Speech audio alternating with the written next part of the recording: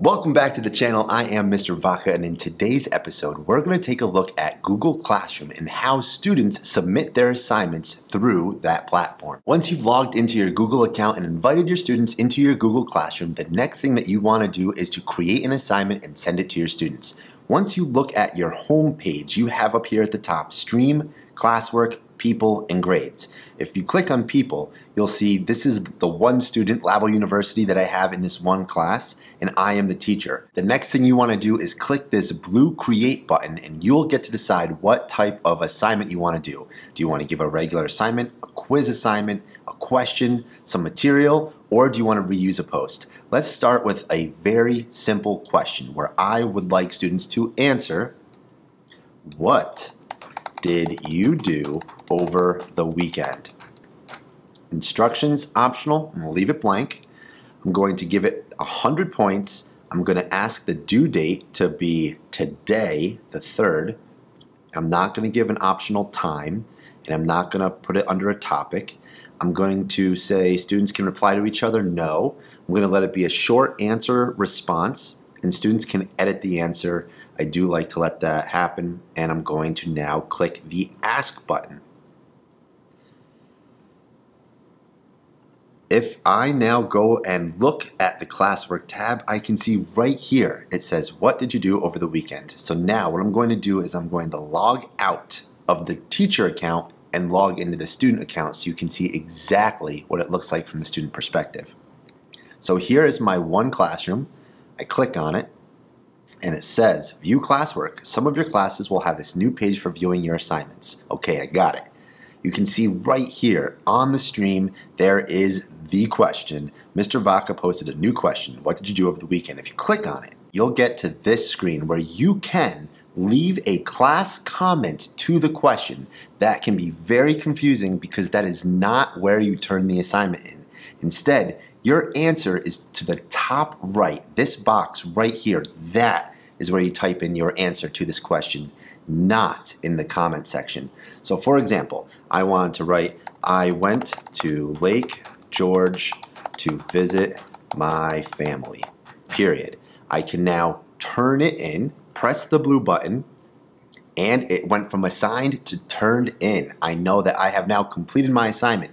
If I went to class comment, this is kind of like on Facebook when someone has a post, you reply to the post. That is not turning the assignment in. And you can see here the response. If I typed in, I went to Lake George, this blue submit button is not turn in. Instead, it's the word post. So you need to tell your students in one of these situations where you have a question that the turn in, the box that you want to answer, is in the top right corner right here. And of course, if I made a mistake, I can go back now and edit from my edit button right here.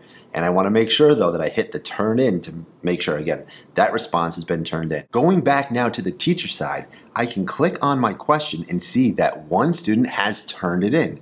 If I click on turned in, I can see the exact response. It's from Labo University, and I can give it a number grade right here. I think it's pretty good. I'll give it a 95 out of 100. And if I want, I could leave a private comment saying, fantastic work, Labo University. Post. That will then leave that private comment to the student about their response to my question, and you are done. Now I want to show you one last thing. If I return back to the classroom homepage, I want to now create a new assignment. I would like to create an actual assignment, and it's going to be book report test. Instructions. Please type in your final draft of this week's book report. Again, I want to have it due on Friday. It's 100 points, no topic. I'm going to assign it. But wait, I want to let students know that all reports must be submitted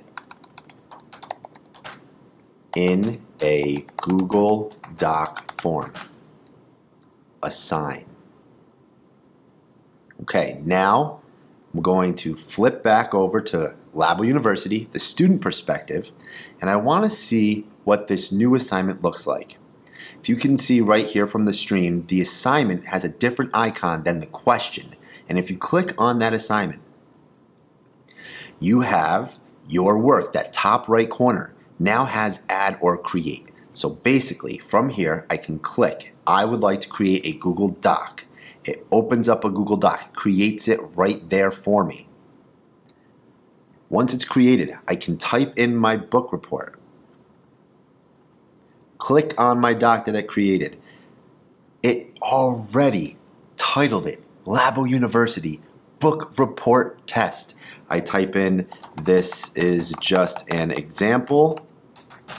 And now that it's done, there's a turn in button on the top right corner. If you want, you could also go back to your classroom, upload your Google Doc from your drive and just tap turn in right here. Turn in your work and wants to confirm. Click turn in again, and your assignment is officially done and turned in, and the teacher can go back and grade it. Thank you to our community members that went out and asked a specific question, how do students turn something in? I hope that this video was helpful for you, and if you have any other questions, don't hesitate to leave it down in the comment section below.